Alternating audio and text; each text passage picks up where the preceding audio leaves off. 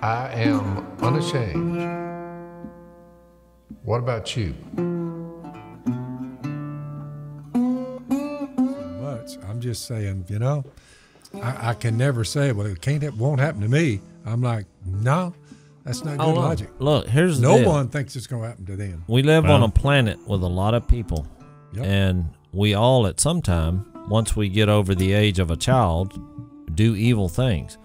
Some, especially those in the, you know, some are mentally challenged. And so when you look at school shootings and you look at guys going into church buildings and just unloading like what just happened in Texas, you think, well, what are we going to do about that?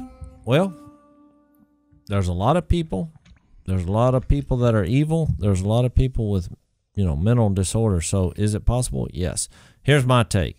I read a verse like says the weapons we fight with are not the, you know, the weapons of the world. Where's that at? 1 Corinthians 10 or 2 Corinthians 10. It's one of those.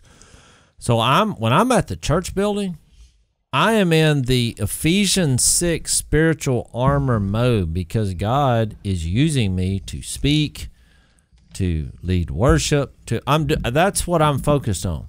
Now look, other members of the body, that's not their thing. They're not up in front, as we say, delivering lessons. So I can't do both. So I'm letting them use their gift, which is watching my back. So when I'm at the church building, my point was I don't have a bunch of weapons on me. Now you do, and guess what? That's fine. You can do both. But I'm just like, you know what? I'm going to trust that maybe God is going to, you know, watch over me in this moment. And if someone does start firing, if I can make it to my truck, I will get an actual weapon. But I'm at the time, I thought about it. And I'm like, you know what? I'm not going to worry about it. So that was my take. And you kind of.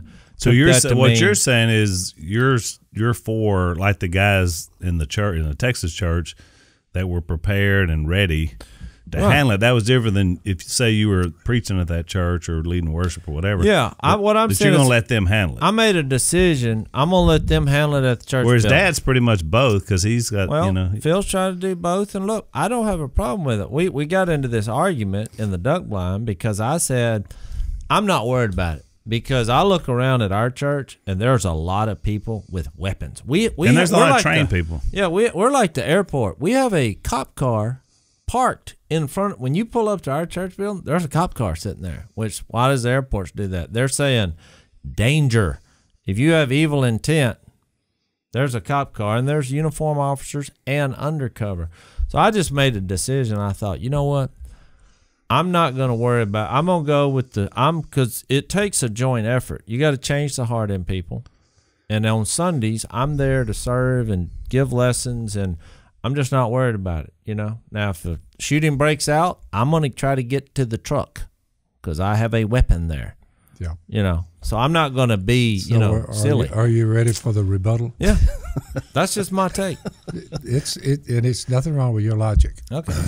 Right, here's my greatest fear. I don't mind being martyred.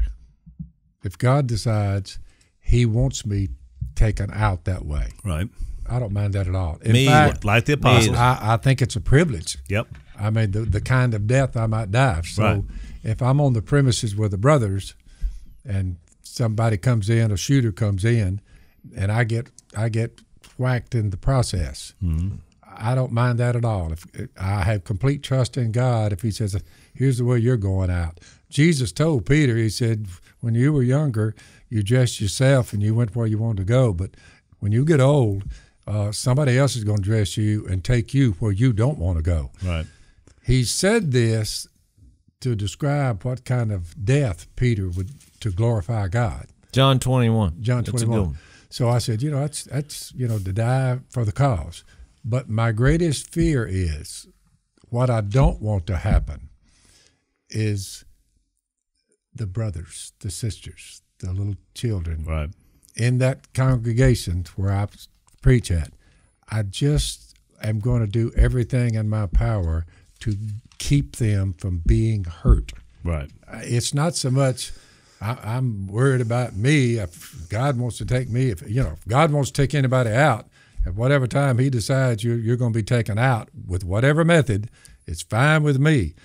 But if I'm there and the brothers and sisters, they're little kids, old people are sitting in there, and somebody walks in there with a weapon and means to kill them all, I'm going to do everything in my power to be at least prepared to take that threat away. SWAT's on the premises. They're out there. We have armed men. But I'm not thinking of, I'm trying to protect myself here. Well, you're kind of like, I just don't want to get the brothers and sisters of the Almighty hurt. Well, I don't either. But I think I'm going to have to protect them, because a lot of them, I'll think about it, they don't know anything about weapons at all. They're just sitting there worshiping God, and I don't want them to get hurt. And so I'm going to try to be there to keep that from happening. Well, on the video footage of the incident, which I saw, the guy I was watching it, he was like, man, that was almost a lucky shot. The guy who took out the criminal. But I was like, I've heard people say the same thing about me shooting ducks at long distances. They're like, boy, that was lucky. And then, it happens again. They're like, well, there's another lucky shot, There's another luck. Well, after a while. It's like Burrow from LSU, the quarterback. At first I said a lot of that stuff looked like dog luck. Yeah. But after a football season watching him, I said, no. The man. He can't be that lucky. I mean, look, if we had to send a representative to put a football in a small space from like 60 yards away, I'm going to nominate him. Yeah. So I get it, because I'm the same way. I feel like we possess, we're good with guns. And if there was a scrap, I've always said, if you shoot at me and I have a gun, you better not miss, because, I'm coming. And I have skills with rifles and shotguns and pistols. But I was just saying, I just made a decision, since I'm up front so much. And, it's just kind of, I just don't feel good about getting up with a pistol and a Bible. I'm gonna get up there with a Bible, and there's people out there with, and I feel completely the opposite. Yeah, I just don't want to worry about it, is what I'm saying. I'm like, if they come in, I hate that I have to worry about it, but I'm looking around saying, well, I can't say it'll never happen to me, because it's happening to other people, and they said it can't happen here. Well, I'm just saying, I'm into the preparation. Be prepared for the worst. And it's interesting, because our family and both of y'all are speaking more to just, one of the things, the reason there's a cop car at our church, and has been for about 5 or 6 years now, is because we got famous, and so we draw a lot of people in, and then we draw some people in that were unbalanced. Right. And Look, remember the guy that's why you're feeling a little more responsible, because it's Phil Robertson, who has drawn in some people from around the country. I don't want to get them hurt. Right, I understand. So it's a little different for us. But the guy that walked into Texas, there was really not much rhyme or reason. It was a little church. It was I've spoken at that church. Did you know that? No. Yeah, about 10 years ago. It was multiracial. Yeah. Church, it was diverse. It was, well, the guy the guy he shot first, he was just passing communion tray. We see it every Sunday at our church. He's just the guy at the end of the pew, and he just happened to be right there closest, and he gets shot, does it passing a communion tray makes and me killed. sick. Does it burn me up? Yes. But here's the difference. So many people on the planet, and there's so much evil in our world. It's just going to happen. But think about it, Jase. But think about the difference. One thing we can all agree on. So I'm watching this last week. I'm watching Elizabeth Warren, for one. There were others that are running for president. And her logic was, I don't feel safer knowing that there's people at my church that are armed. Nobody should be armed. So her logic is disarm everybody, and we'll all be safer. Well, there would have been way more than 2 shot. That's the problem. Having 2 shot is too many. But I'm glad somebody stood up with a weapon. And so a dozen weren't shot or more. Look, having said all that, the best way to fight this battle is introducing Jesus to people. Because when we're full speed ahead, Jase, on that. Well, I've just said that's the best way. But if somebody walks in with a gun, we need other people with good intentions with guns. That is your best chance to limit the damage. I mean, I don't see how It's anybody called can see that. protective. Right. We're not trying to eliminate all. It's you're not going to get rid of all the guns. No, and criminals find ways to arm themselves, and they always have. I mean, I believe that's the underlying reason we have the Second Amendment is because you have so many people. So what's your verse from John you were reading earlier?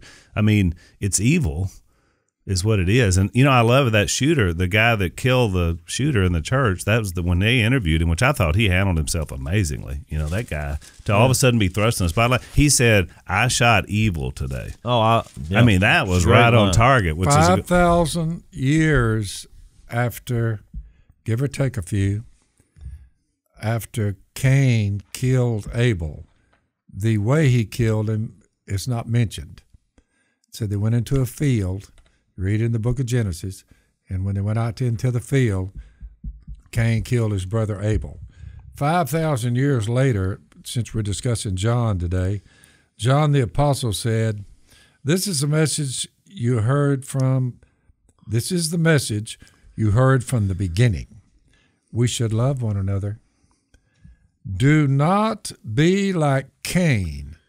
He goes back 5,000 to 6,000 years earlier to the first murder I know of that's ever been recorded.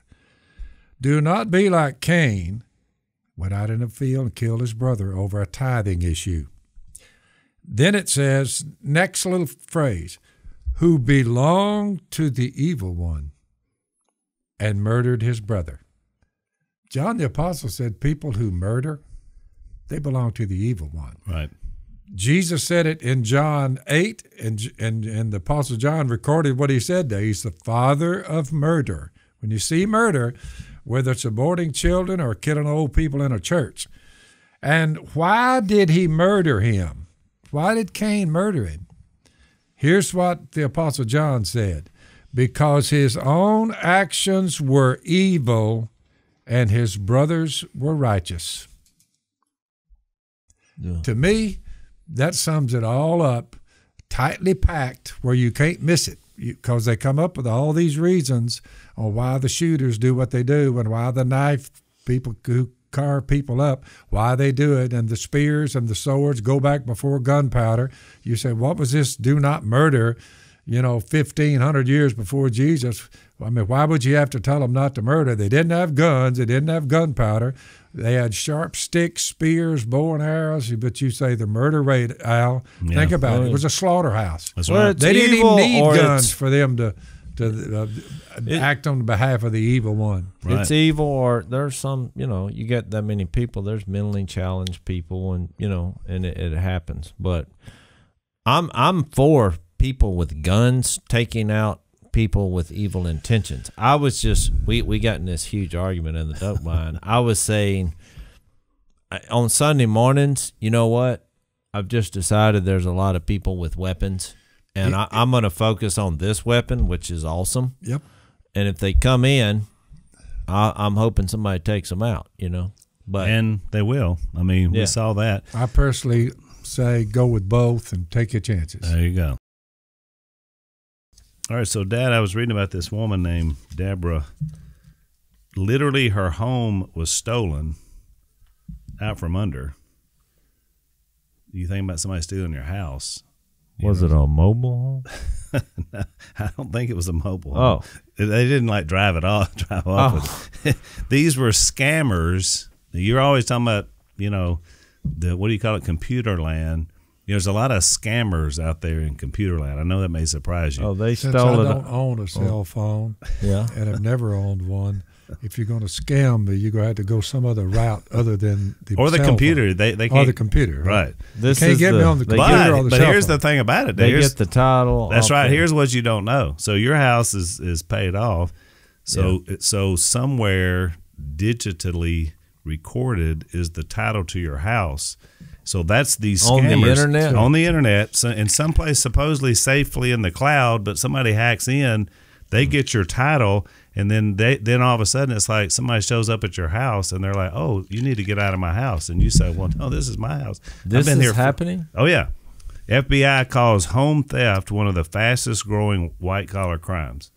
They're stealing the deeds and the titles to people's homes online, which is pretty scary when you think about it. I mean, somebody shows up, you've been here, and they're like, Phil, yeah, you need to, this is my house. And then they have an actual copy of it. So we got some friends that are going to help us, Home Title Lock. That's what they're called, Home Title Lock. Because you don't have any insurance or anything to protect you from this, which I had never heard about this until these guys made me aware of it. Kind of scary.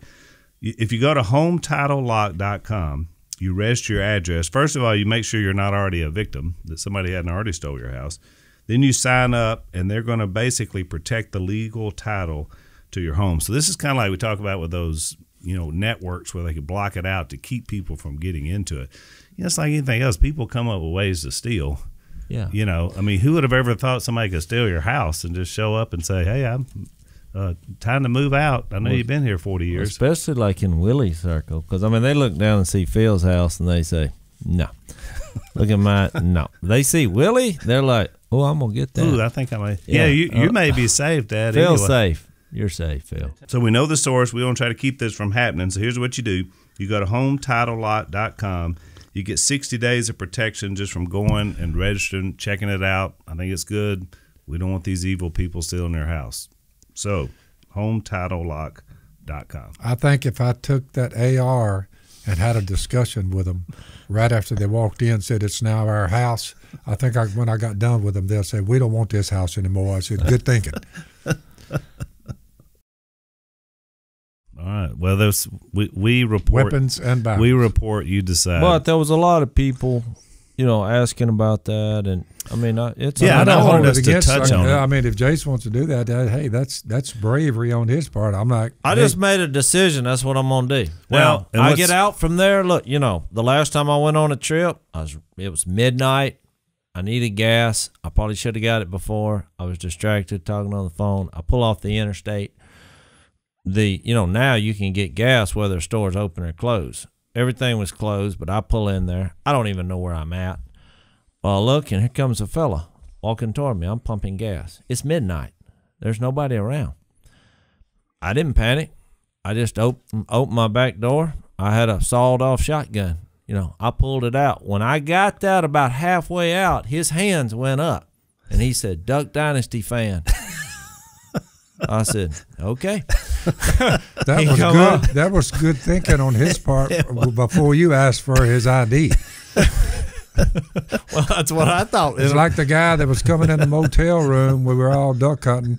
We had us a raggedy motel. We're there, and at 2:30 in the morning, I hear a little clicking sound, and I sat up in bed.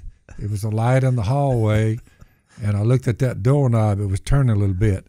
I said, okay, we're up here, and I think it was Idaho, wasn't it? Idaho, Oregon. yeah, I was there. I'm sitting up. I guess get up Did in you bed. say hotel? I'd say that was and a I just motel. happened to have a Benelli shotgun there with me, and I reached over and picked it up. There was probably a couple in the magazine, but nothing in the barrel.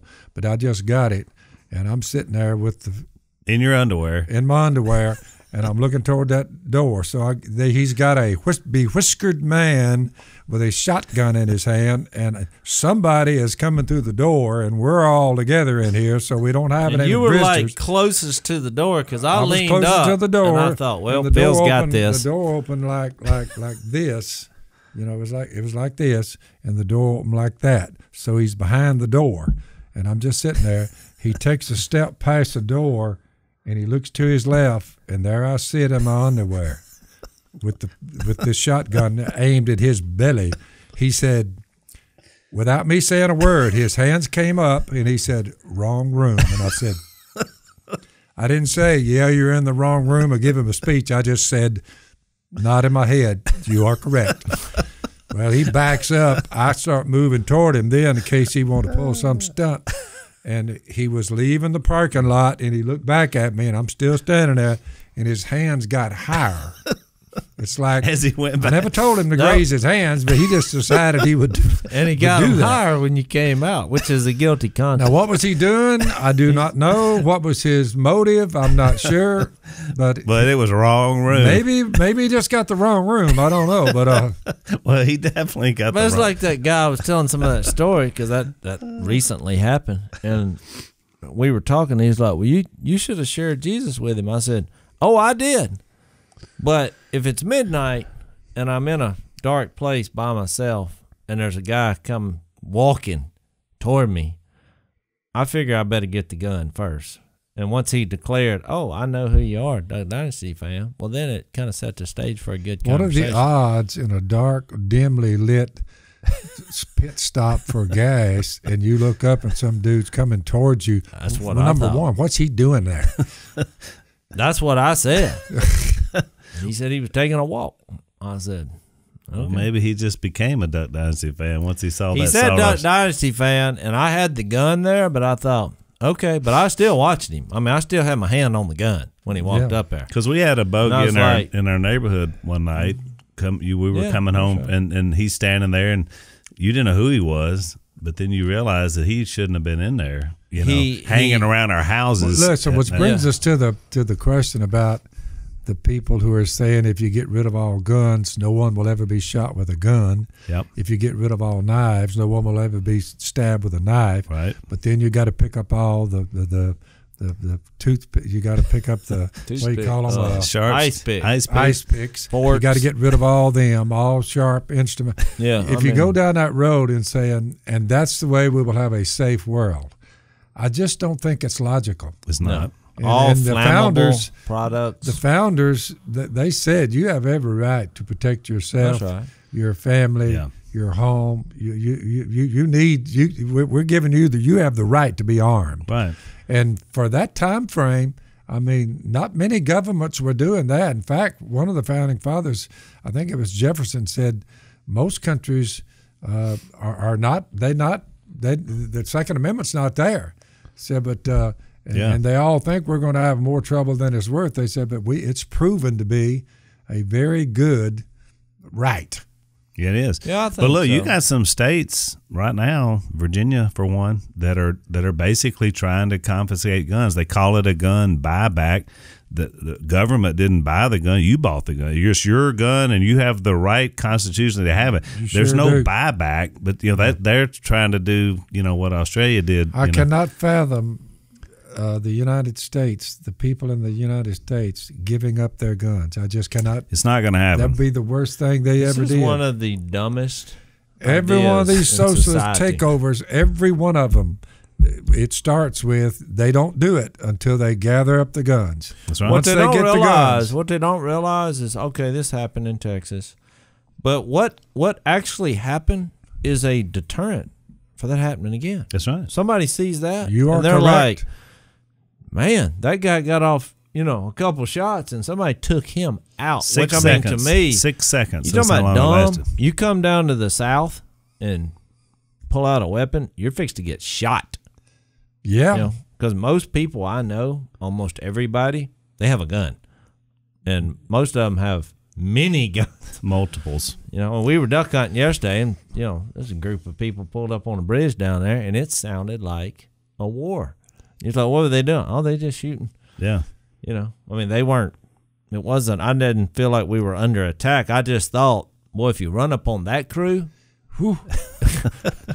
I heard it from the duck blind, and I thought, boy, when are they going to run out of ammo? They finally did. They were blowing up things. Yeah. I mean, it's kaboom. Now we're down here deep in Redneckville. Yeah.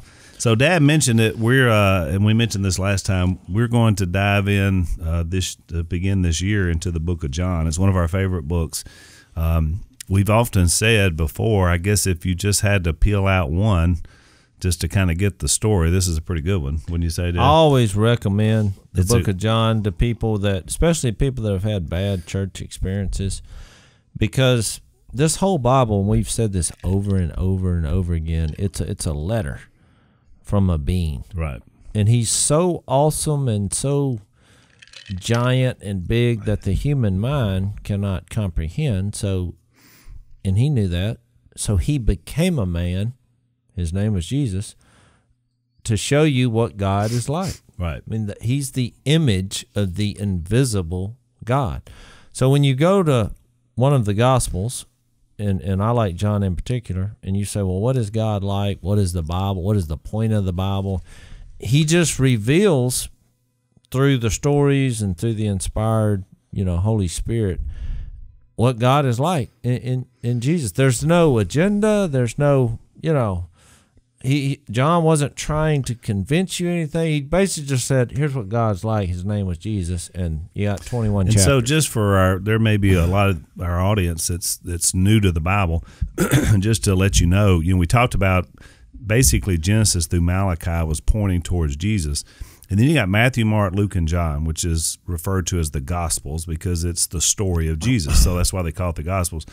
It was 4 different viewpoints, 4 different eyewitness viewpoints of what happened, and that's why there's 4 different books. A lot of people get, like, well, this one didn't exactly say it the same way as that one, but that's why you have both, is to give you a little more nuance. One of the greatest paragraphs in the entire Bible, in my opinion, the guy, the one Jesus loved, John, wrote the Gospel of John. But once you read that, he wrote 3 little letters over in the end, 1st, 2nd, and 3rd John. The first paragraph in 1st John is, now listen to this, and it goes to what Jay said. He couldn't really come up with a way to describe what he had just, the person he had run with for about 30 years. He couldn't come up with a description of what it was. Right. So he described him as a that and as an it.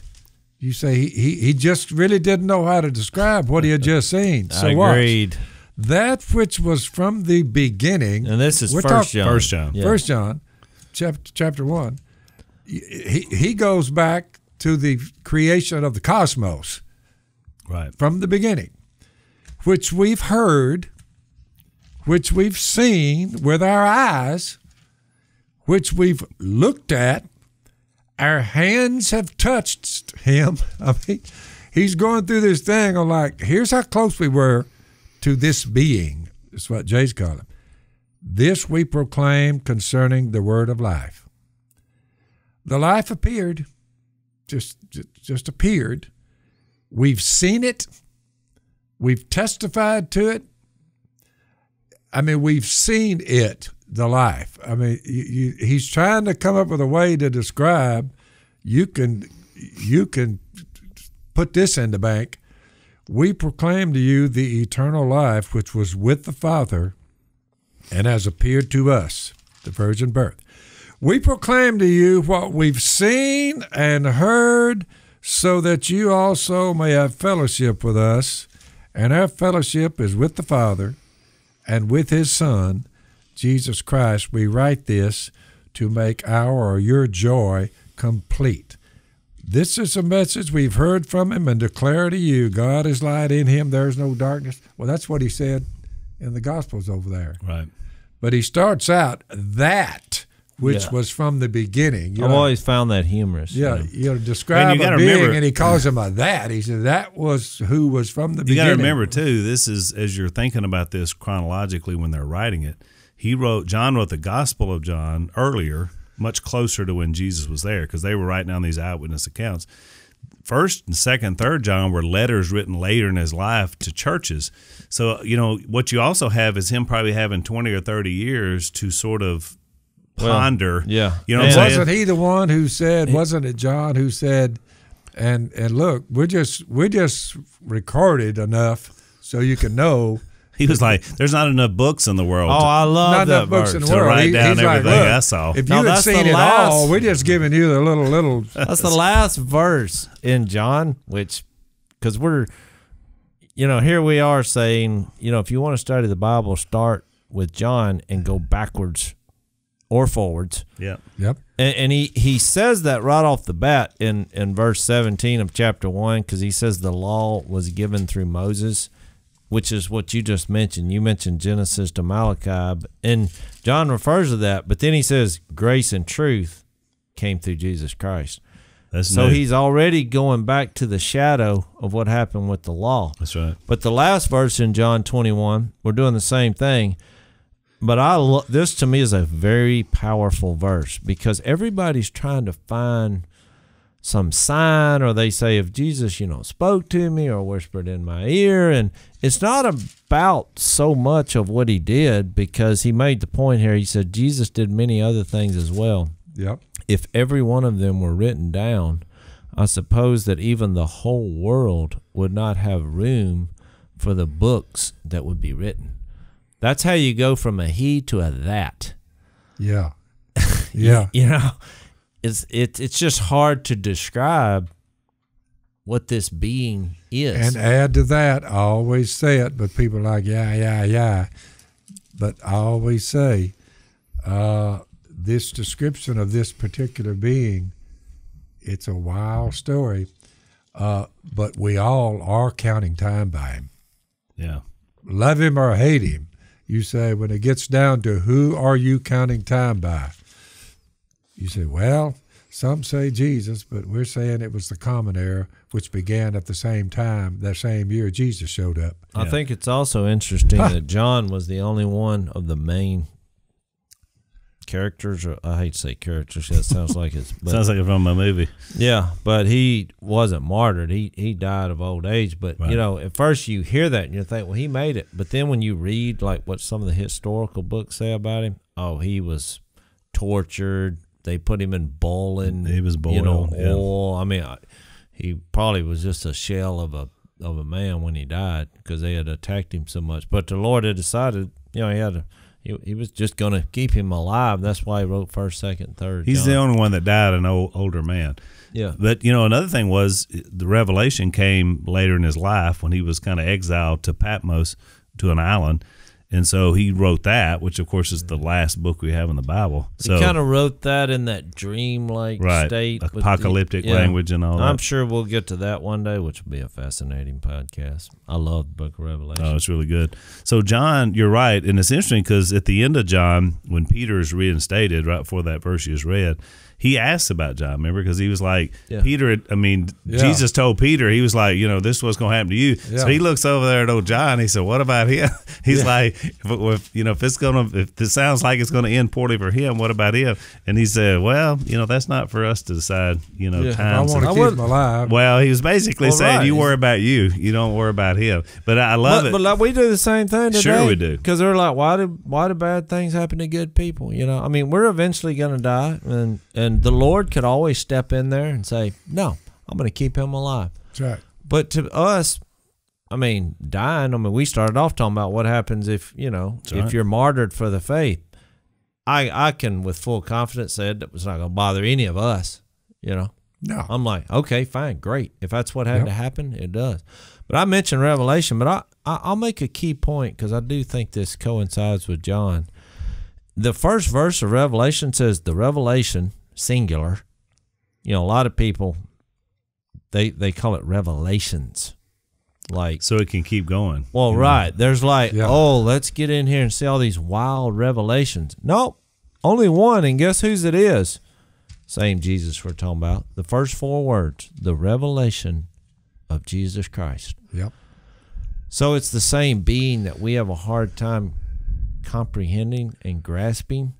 That's why people can get in there when it becomes your revelations or your interpretations, or you got to stick with Jesus, and that's why we're going with John. Another verse I had that I love in the book of John, which is kind of goes into what we're saying, because there's a lot of, this is John 5:39. There's a lot of debate when it comes to, here we are studying the Bible, and a lot of people like to argue. And it's impossible for everyone to agree, even at one church. You're going to have disagreements.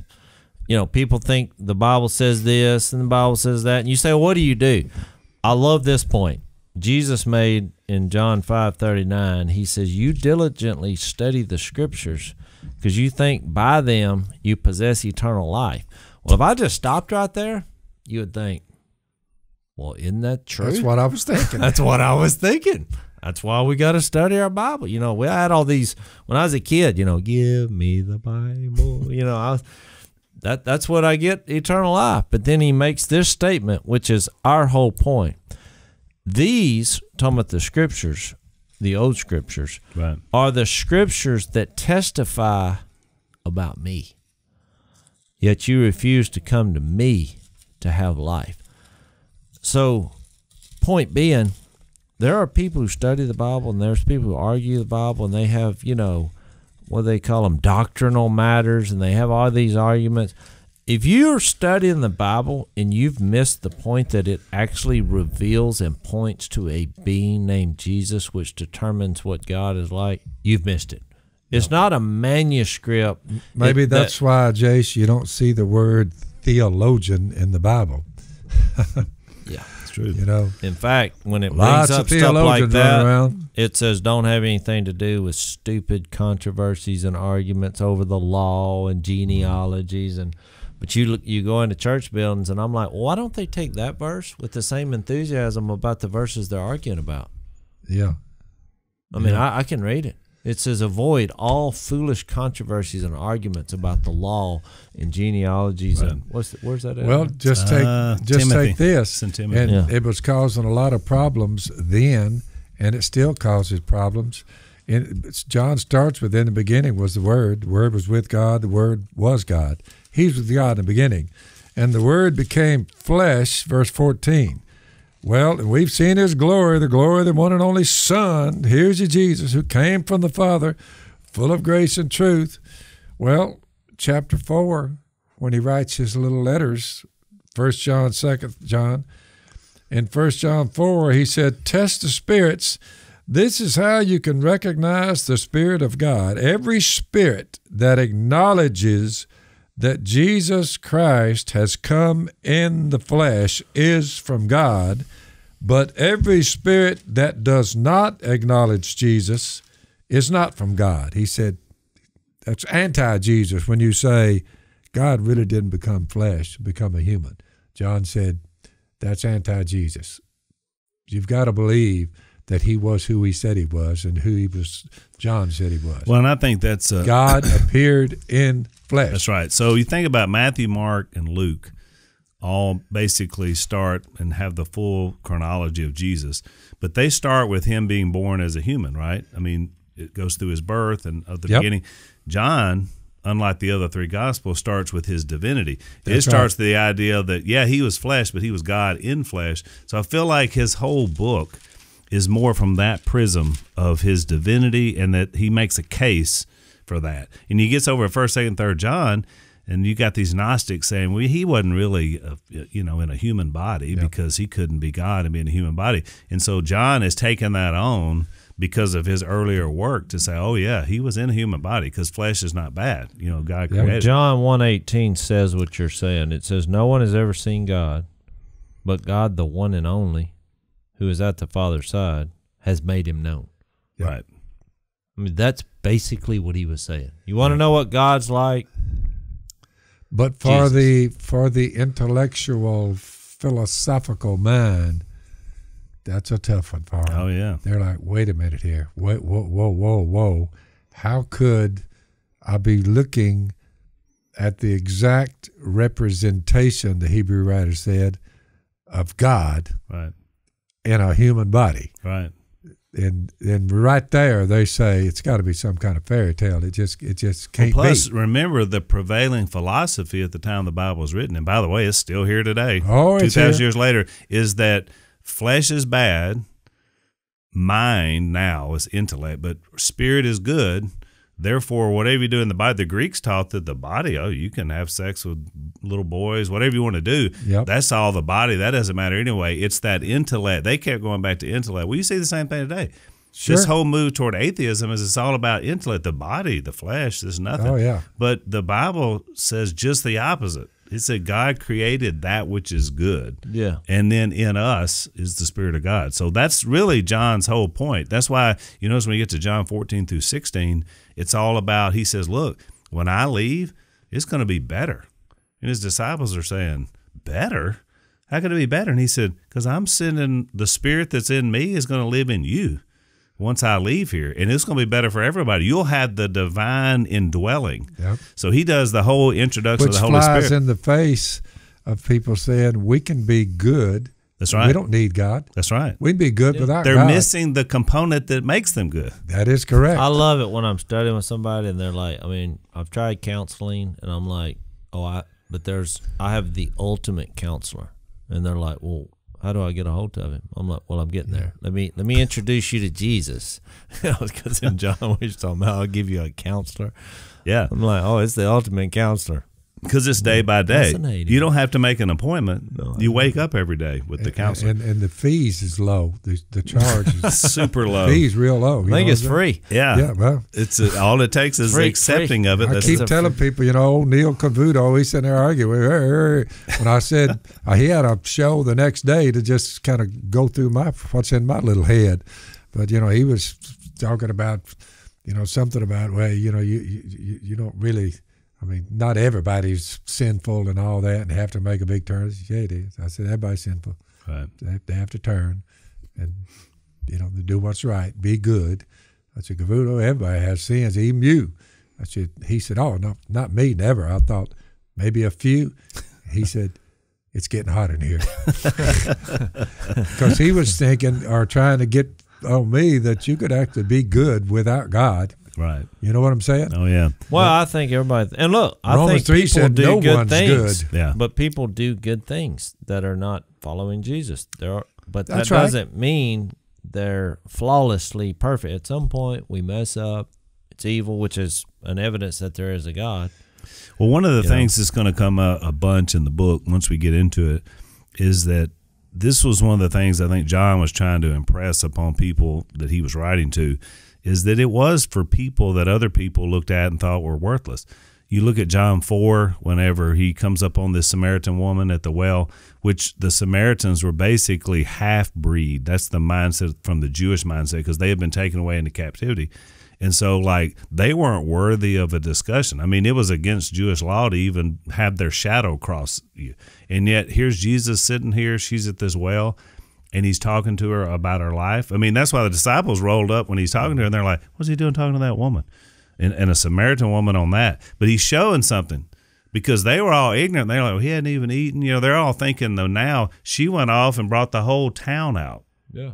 And then you see the same thing in John 9. Remember, the guy's there and he's blind, and the disciples say, Lord, what caused this man to be born blind? Was it his sin or the sin of his parents or somebody else? Thinking retribution. Every bad thing is because you messed up somewhere along the line. He said, neither. Yeah, he really didn't answer the question. No, he said just neither. Said, this happened so that the work of God might be displayed in his life. So here's a blind guy that's been sitting there for 40 years blind, and Jesus says, this guy is he's fixing to show you something. And then, of course, he can see. I've read that many times when love people that say, text. why did this happen? And I was like, look, Jesus addressed it. I read John 9, and he said a better question is, what are you going to do about it? That's right. He didn't answer why. If he'd answered it, I'd give you an answer. But they said, why did it happen? And he said, what are you going to do about it? So last week, our buddy Tim Lawson, and played golf with us. So he finds out cancer's just racked his body, inside organs. So I drive down to Baton Rouge and to see him, because I just wanted to pray for him. And, you never know when you get news like that. And so we sat there and we talked for a while. And, Lawson's a good guy. But he was like, what I loved about it is he said just what you just said. He said, you know what? I'm hoping for a miracle. I'm hoping God just takes this away. And that's what we prayed for. But he said, you know what? As long as he's glorified in the struggle, that's all that matters. So he was saying what Jesus was saying. Yeah. I don't know why in terms of that it happened to me, but since it did, I just want to make sure God gets glory through the struggle. Mm-hmm. I'd like him to take it away, because, I'd like to see my grandkids. I'd like to hang around. He just got married, 3 or 4 years ago. But he said, God gets the glory no matter what. Well, you take a heart like that. That's what it's all about. That way, if it takes you, it takes you. And one of the things people need to understand, I've heard this over and over and over, and almost identical, I think, to what Peter said. I believe it was Peter.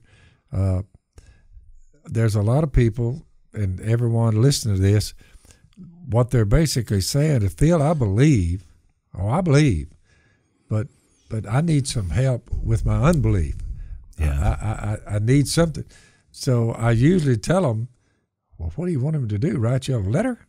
I said, which he did. Which he did. I said, he's written you a series of letters, personal letters, where you can give you some insight on who he is, becoming flesh, his death on a cross to remove your sin, his resurrection. All your problems are falling like dominoes. He solved mankind's problems, things that we cannot fix. Right. Think about it. And the nature of, like, Al, you mentioned those two stories about the women at the well. Look, that's what his letters are saying about him. Right. So you have to read them. Right. You automatically, though, deduct from John 4, Jesus, who's he's the image of God. He's not a racist. That's right. There's not a racist bone in his body. Nope. You get to John 9, you're like, he's compassionate. That's right. If someone's going through a problem, not by their own control, I mean, it just happened. He was born blind. He's compassionate toward that. But I mean, we're just, the first two stories you mentioned, if you were just reading it without an agenda, without an attack on the Christian faith, and you said, what was Jesus like? You're not going to see anything that the church is maligned about. You know, people differentiate that. They use these things like, but when you just read John and say, what was Jesus like? Loved everybody. Right. He was compassionate to people. Share with always anybody. Forgiving, even at the point of death. Always That's right. forgiving. Always sharing. Reinstate people that betrayed him. So a lot of the problems, we bring it on ourselves. I mean, you really think about it. You go to the doctor tomorrow, and he tells you you got 6 months to live. Well, he didn't tell you anything you didn't already know. That's right. We're not going to be here. At some point, you're only going to have 6 months to live. At some point, that's coming. We're all on the clock. At some point, you get to the end of the clock. But all of a sudden, you're like, well, I'm not. That is I'm not precisely when I zoned in on the resurrection of the dead. When I looked at that at 28 years old, I'm 73 now, but at 28, I looked at that and I said, if there's ever an opportunity, a chance to get off this planet alive, that's what it's going to be right there. That's right. That's what's going to happen right there. Right. If that doesn't happen, I'm not getting out of here. That's right. Well, I just zoned in on it because I'd never heard it. Right. When I heard that, I said, okay, all right. I was going wide open one way. I'm going wide open the other. That's enough for me right there. Well, if you think about it, Al, that's all we have. That's all we have. Well, one of the things we'll see as we continue this is in John 1 where it says he is life. In him was life. You know, it's not like he decided to live. He just is life. That's why when it got to Acts 2 and Peter was trying to describe him, it said it was impossible for death to keep its hold on him because he just is life. You know, he became a human so he could die for us, but it's impossible for Jesus to die. Could fallible men, Al, if they have, they sure haven't proved it, could fallible men dream up a infallible God? Could they do it? Not in this detail. I've done a lot of reading. No. Most people are shocked, but I've done a lot of reading. I've never come close to anybody, prognosticating on this and that and the other. I've never read a story like this. Human imagination is pretty powerful, but to dream this up. Well, my point is, look, when people, they link God, they blame God for death. Yep. When he's life. So it's not a problem if you were just life, not you decided to live or that you were living. If you just were life, it was impossible for you to stop living. You would never view death as a problem. At all. There's no problem there. So I can't believe these people died and they were good people. That's why all things are possible. To go back to where we started, when the Columbine shooting happened, yep. The guy was going class to class and he was like, anybody follow Jesus? I'm not sure exactly what he said, but he was saying something along those lines. Well, nobody was standing up, Well, one girl did, and he killed her. Uh-huh. And so, I heard people say, why would God let that happen? Well, to her, she would rather be dead than deny Jesus. He put her on the spot. She made a decision that I support, honestly, as a believer, because she knew her faith was so strong that she thought this was a moment. And look, it encouraged my faith. And I'm a million miles away. I never met her, but I thought, I tell you what. And to prove the point, that was 20 years ago, and we're still talking about her. We're still talking about it because she believed that death was not a problem in Jesus. You know why? John 1 says, in him's life. There is no death. Yep. I'm not going to deny him. You go ahead and shoot me. So we're going to be making the case for Jesus. We're excited about it. We're also going to be preaching through the book of John at our church at WFR. So we're looking forward to diving in. We want to encourage you to read along with us. This is a great, you know where we're going, so we encourage you to read the book of John. If if this is all new to you, just read a little bit along as you go through. We're going to explain a lot of stuff and just have some fun, really diving into the Word this year, because I think it'll be an encouragement to you. But I'm calling it the case for Jesus. I mean, it's a pretty good case. I'll give you a farewell bumper sticker. I've always said, if you shoot at me, you better not miss. But even if you don't miss, I'll be back. He's like MacArthur. All right, we'll see you next time on Unashamed, the book of John. So, our family from the beginning, even Duck Dynasty, everything, has been about getting the Word of God to as many people as possible. And YouTube has been a big part of that, which we're grateful for. Unfortunately, we're hearing from some of you that they aren't necessarily showing you every episode. So we basically got to let them know that you love this podcast and you want to listen to it. So there's a way you can help us out as well as yourselves.